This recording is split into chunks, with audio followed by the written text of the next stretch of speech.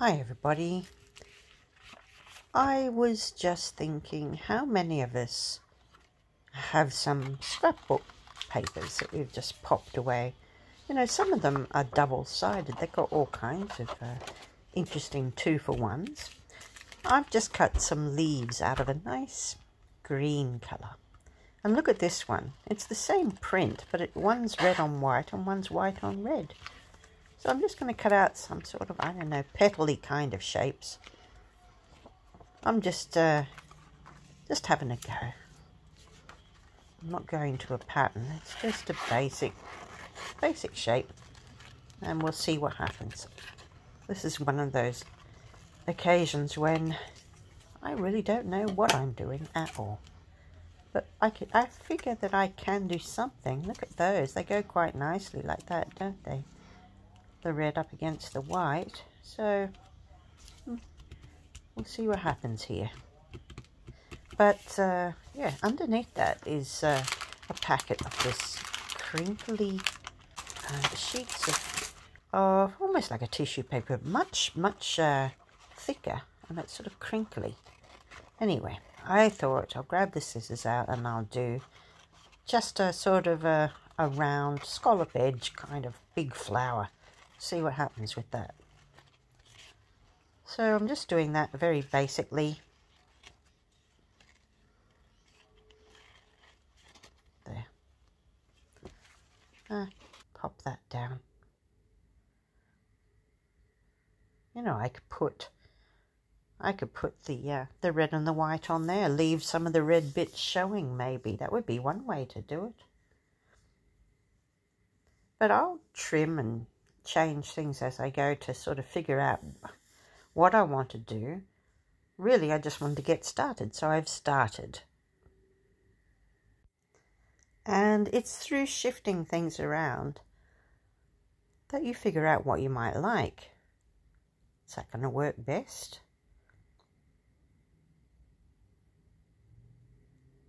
Looks kind of good like that. That's a good start.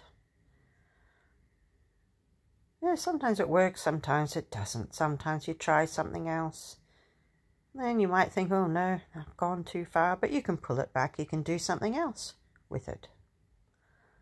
So I'm just having a go at this for a start. I'd like some of the red to show, and using, you know, a little bit of the white on red and the red on white pattern, which is the reverse of that paper. I think that would be a good start. So what about the leaves that I cut out? Where could I put them?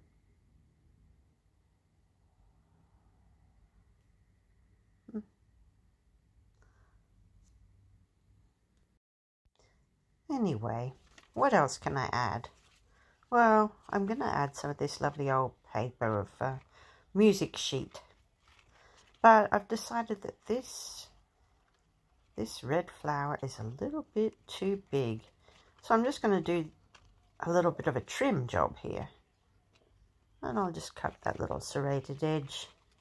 Or not serrated, but you know, curved edge in a little bit. All the way around. And end up with a smaller flower.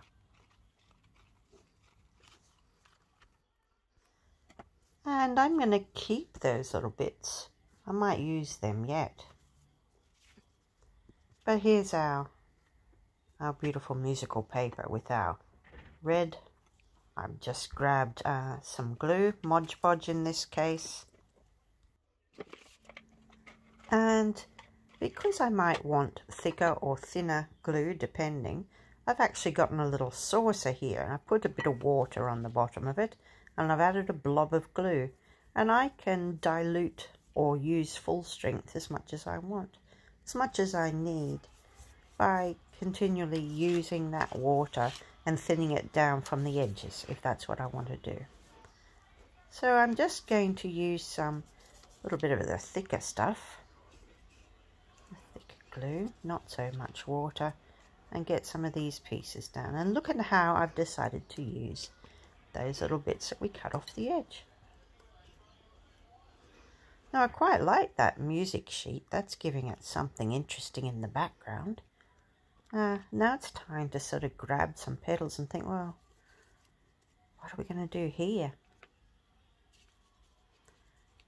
Yeah, but I am keen to get something down, so I pop this one down and a little bit more up here, and just keep adding those petals.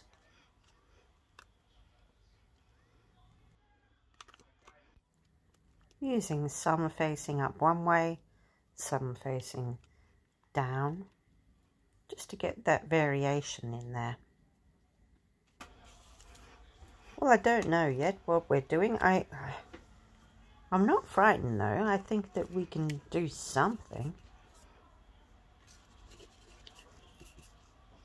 You know, it's fun to play.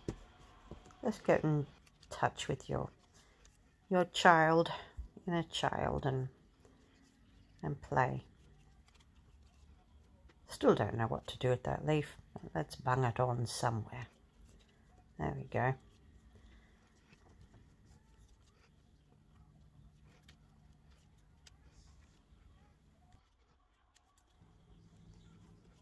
So whilst we're still designing what we're going to put on this, I'm going to rip some of that musical sheet. Make it an interesting kind of edge. Maybe some off the top too. I'm going to put some glue on a nice white piece of background card. It's not very heavy. And glue it down.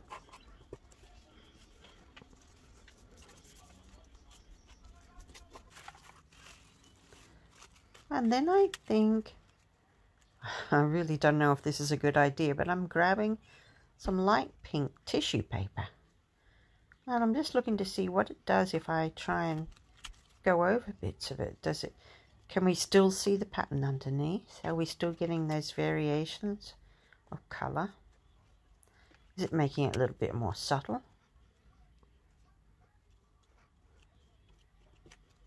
You know, and you go through stages where you think, ooh, I don't know, step too far. But you always think of something more you can do. With this layering up of tissue paper, the glue that we're using can be quite watered down. So I can mix it with a lot of that water that I have there on that saucer. We're even taking it out and over top of some of that musical paper. Music sheets. Well, that's interesting. Now what? Well, I found a piece of scrapbooking paper, and it had already been cut into a flower kind of shape, so I popped it in the center. You can layer up quite a bit of tissue paper before it obscures the background. Look at how it produces this interesting sort of watercolor kind of effect. It's pretty. Now you may have preferred it without the tissue paper with the nice bright colors. I'm not sure where I'm going at all yet. But it's all teaching me something. You know, I think there's something to be gained with just experimenting. So I've decided to grab out some watercolors. I'm just going to use this red, this nice crimson-y red, quite watered down, and I'm just going to use it to maybe tint some of that background paper.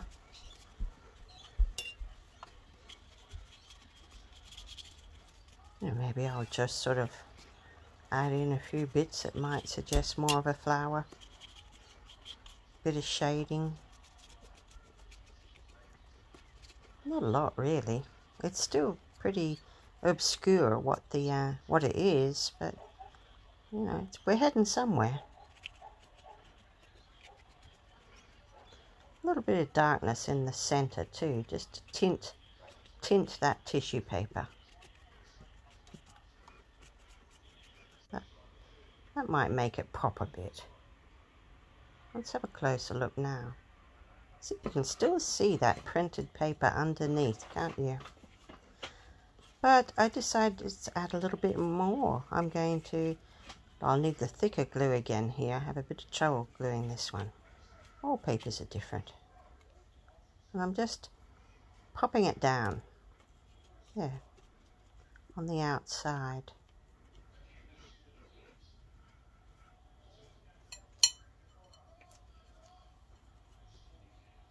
What kind of flower is it? I'm really not sure.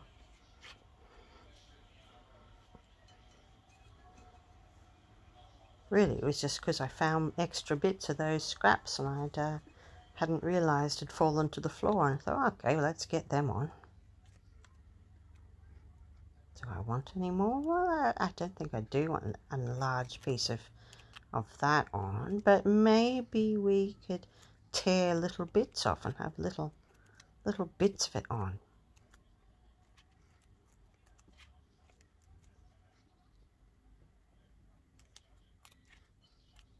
It'll all come together as a whole picture eventually. But the fun is just getting something down and seeing how it develops. A bit more glue. And then some of these ripped pieces on. And we'll see how that works for us. But I feel like I want something more. So I look at this. Look at this really old crinkly bit of beautiful paper. I've used it many times, but it's all creased and torn in places and losing some of the print. Right now I'm just going to cut out this very roughly, this blue one, separate it out from the others. And I'm going to cut it out a little bit neater now. I'm not even going to attempt to do the antennas. I'm just going to do the head. And later on you can draw or stitch in those antennae. So I go down here, and then really this tattered edge to his wings, this lovely blue butterfly. The easiest way to cut it is, see how I am turning it backwards and forwards with my left hand whilst I'm cutting with the right. My scissors never change direction much, but the actual butterfly, yes, I'm turning it all the time. So much easier to do it that way. Nearly finished. It's got a lovely tattered black edge, and that should look really nice up against it. It's a bit of contrast. And the blue, of course, very nice. And try it a few different places to see where you might like it once again. And then when you do decide, it's time for some more glue.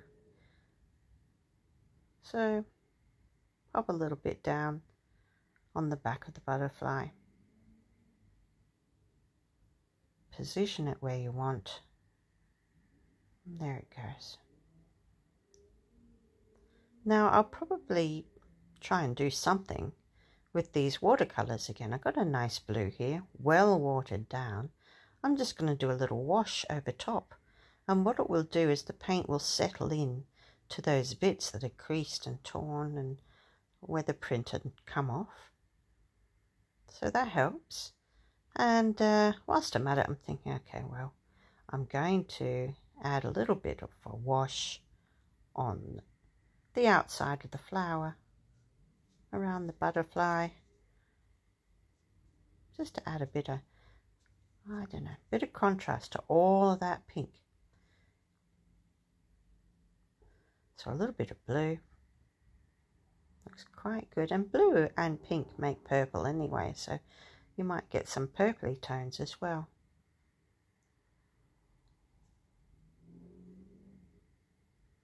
So that's quite interesting. So sometimes you might want to add a different colour or something darker for contrast, or something lighter. So I'm just going to pop in some of that ripped bits that were left from that music sheet. And I'll glue it down too. But I'm looking at it again and I'm just thinking that red that I have is very stark still. Maybe I can think of something else. It's still a little damp, so maybe I should let it dry a bit. But let's get some ideas happening. Now, I recently bought some of these nice pens, but I try it and I can see it's not really showing up. It's not doing enough. No, that's not going to work. So what will I try?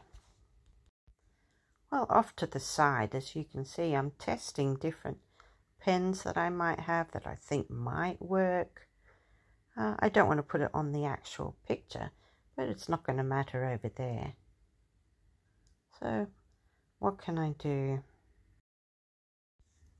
Well, as I can't find a pen that I really like, I'm going to try some crayons.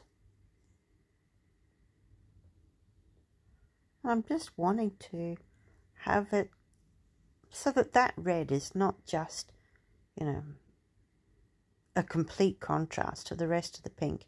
So I'm just adding in some little bits of a red crimsony colour just to help it blend in a little bit better, following the same kind of contours.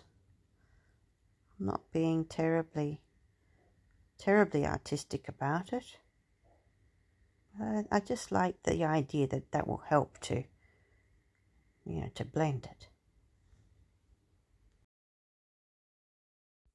That'll do.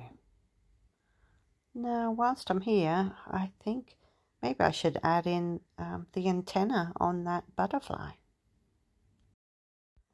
And I'm just going to use a Sharpie marker just to put in those two little lines. Make a little curve and maybe a little ball on the end.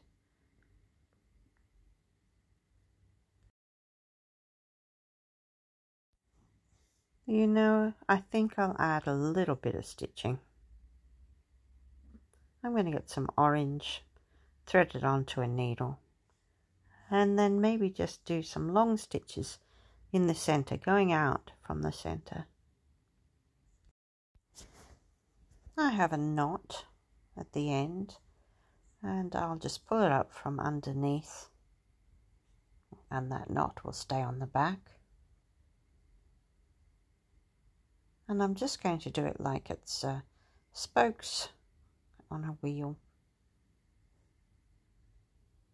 just so that we're giving that center just something more.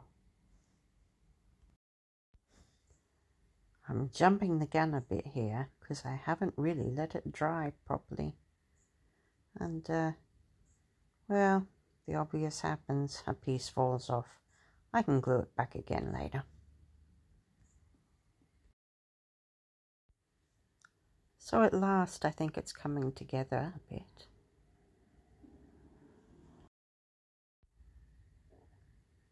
When I finish using that thread, I'm just going to put the needle through to the back with the thread, go underneath a few stitches. I'll end up trimming it then and putting a little bit of tape over it so that it won't come undone.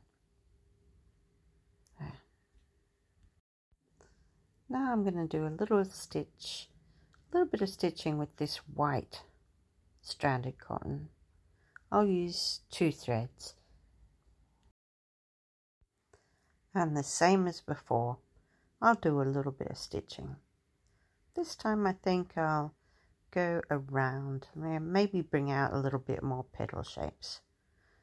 You know, go towards the center, come out around near the edge and back in towards the center in places, just to sort of pull that petal shape back in. And when I'm finished, just like last time, through to the back, through a few stitches underneath, and tape it and trim it and get done. No, there's loads of things you could add. You could add stampings or all kinds of different things. But I'm just looking now, I'm getting out a matte board frame. See how each time I change it to a different spot, it makes a different picture. So, still plenty of opportunity to change it and do things to it, but I just thought you'd like to see something quick and something of the process. So here's a few close-ups for you. I'd like to thank you for watching. I hope you have enjoyed this little quick show. And if you have, don't forget to press like and subscribe.